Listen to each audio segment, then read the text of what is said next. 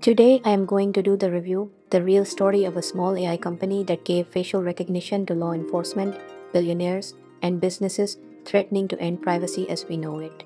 The dystopian future portrayed in some science fiction movies is already upon us. Kashmir Hill's fascinating book brings home the scary implications of this new reality. Your Face Belongs to Us. Kashmir Hill is author of the book and a tech reporter at the New York Times. Your Face Belongs to Us is the story of Clearview AI, a secretive startup that, until January 2020, was virtually unknown to the public, despite selling the state-of-art facial recognition system to cops and corporations. The company's co-founders Hon Tundat and Richard Schwartz are some of the most interesting and complex characters in tech, with some direct connections to right-wing money and politics. Your Face Belongs to Us is about what the spread of facial recognition technology means for the future of privacy. Clearview scraped the public internet from billions of photos, using everything from Venmo transactions to Flickr posts. With that data, it built a comprehensive database of faces and made it searchable. Clearview sees itself as the Google of facial recognition, reorganizing the internet by face searches, and its primary customers have become police departments and now the Department of Homeland Security. As I read Your Face Belongs to Us, it dawned on me that the dystopian future portrayed in some science fiction movies is already upon us. Whether you like it or not, your face has already been scraped from the internet, stored in a giant database, and made available to law enforcement agencies, private corporations, and authoritarian governments to track and surveil you. Kashmir Hill's fascinating book brings home the scary implications of this new reality. Your Face Belongs to Us is about Clearview. Clearview AI is an American facial recognition company, providing software to law enforcement and government agencies and other organizations. The company's algorithm matches faces to a database of more than 20 billion images collected from the internet, including social media applications. That database of faces really doesn't belong to them.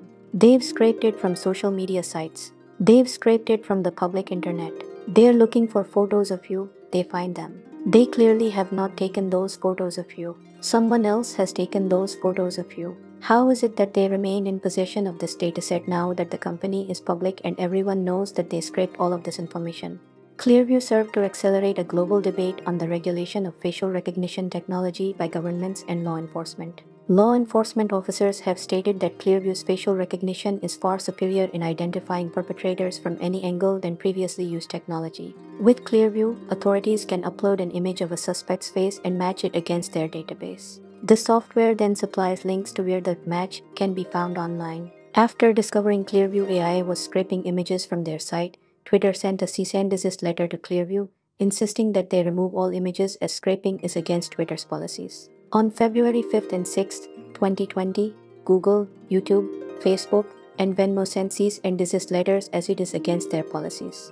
Clearview planned expansion to many countries, including authoritarian regimes. Contrary to Clearview's initial claims that its service was sold only to law enforcement, a data breach in early 2020 revealed that numerous commercial organizations were on Clearview's customer list.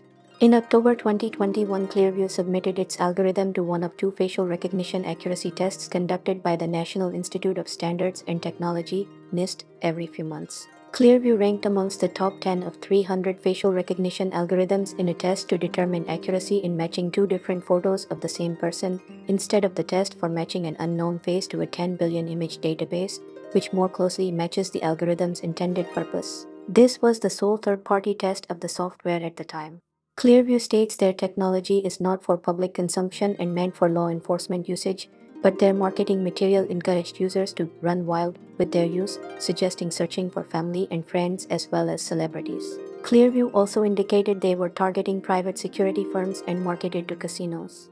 While Clearview's app is only supposed to be privately accessible to customers, the Android application package and iOS applications were found in unsecured Amazon S3 buckets in February 2020. The instructions showed how to load an enterprise developer certificate so the app could be installed without being published on the App Store. Clearview's access was suspended as it was against Apple's terms of service for developers. This effectively disables the app.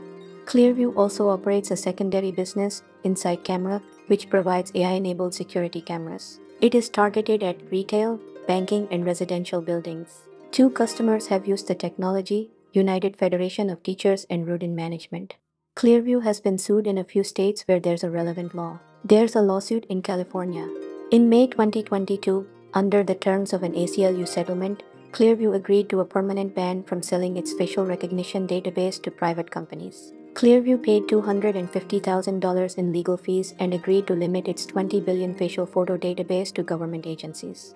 In 2022, the startup settled a lawsuit with the American Civil Liberties Union after the latter alleged it violated an Illinois privacy law, and as part of the settlement, Clearview AI's database cannot be accessed by private entities such as businesses and individuals. It is still widely used by law enforcement.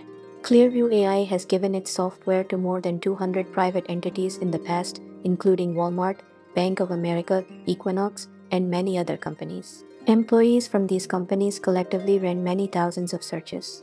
The FBI ranks first among federal law enforcement agencies examined by the GAO for the scale of its use of face recognition. More than 60,000 searches were carried out by 7 agencies between October 2019 and March 2022. Over half were made by FBI agents, about 15,000 using Clearview AI and 20,000 using Thorn.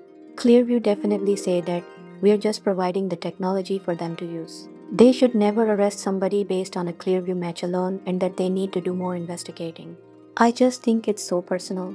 Who we are is in our face. And this idea that anyone can snap a photo of us and suddenly know not just who we are and where we live and who our friends are, but dig up all these photos of us on the internet going back years and years. I think there's just something inherently privacy invasive about that just is more resonant for people than cookies or tracking what websites you've been to. It's really controlling your identity.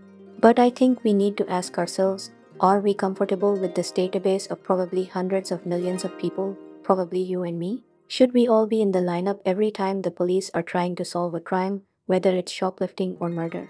And if they are going to use facial recognition technology, what are the rules? Do you need to get a warrant to search a database like this? Should every officer just have this on their phone and use it whenever they want? What do you do after you get a match? What kind of crime should you use it for? Thank you for listening, and we'll see you next time.